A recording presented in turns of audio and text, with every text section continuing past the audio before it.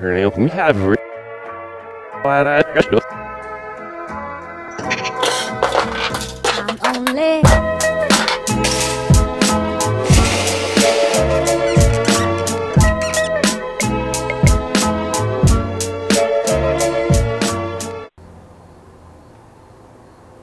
stupid SD cards. Now she's got an SD card in her. Guess what? I built something. Only one step. So it's super nice out today. I thought I would do it with the garage door open and get some natural sunlight on my big dumb face. Check this out. Looking good out there, huh? So yeah, I built something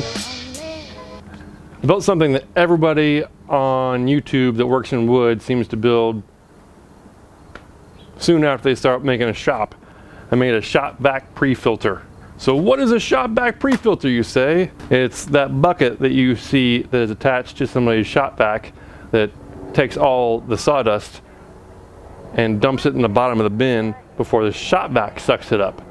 And what that does is it keeps your Shop-Vac filter nice and clean, and it doesn't clog up the paper filter too fast. So I took my standard generic big box bucket and I wanted to come up with a solution with that because I got a ton of them. So I went to Lowe's. I found the GammaSeal. The GammaSeal is $8 at Lowe's. This is rad. What you do with this is you put it over the top of your bucket and it creates this lid that you can unscrew. See here. You just pound the lid onto the bucket.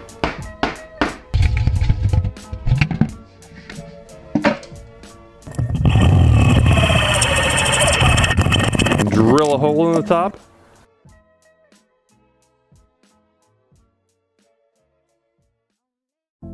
Then thread the PVC adapter into the top. That's the lid portion. Now, to move on and to make my pre-filter, we have to modify the bucket itself a little bit. For the bucket, I just cut this funny shaped hole inside. It's sort of like a half a circle and half an oval. And in that funny shaped hole, I inserted a piece of an old vacuum attachment. And I got this idea from Ryan Nodwell on Shop-Built. He's the one that did this originally. He's the person I completely copied this from. So you cut a hole in there, put your vacuum attachment in there just like this, and then I attached it with nuts and bolts because I knew it would take a lot of stress right there, so I wanted to make sure it didn't move. Once it was all attached with nuts and bolts, I siliconed up all the cut spots and the open spots that might leak. Then I just attached all the hoses up and tested it. You put in the top part of the bucket, you put your Shop-Vac hose, and on the side, you put your hose that you're going to suction up things with.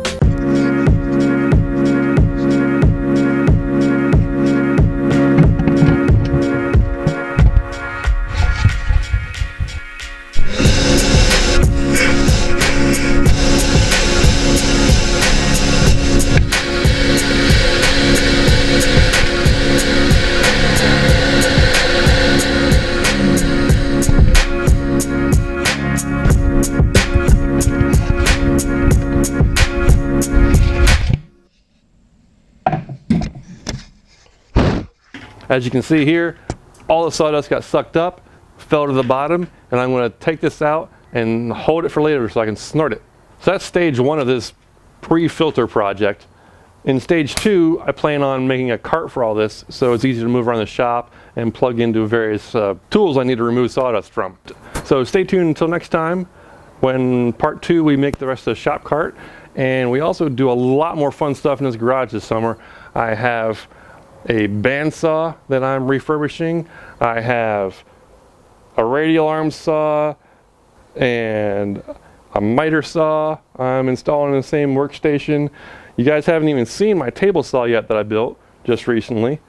Everything's new, everything's fun, and everything's coming soon. I'm only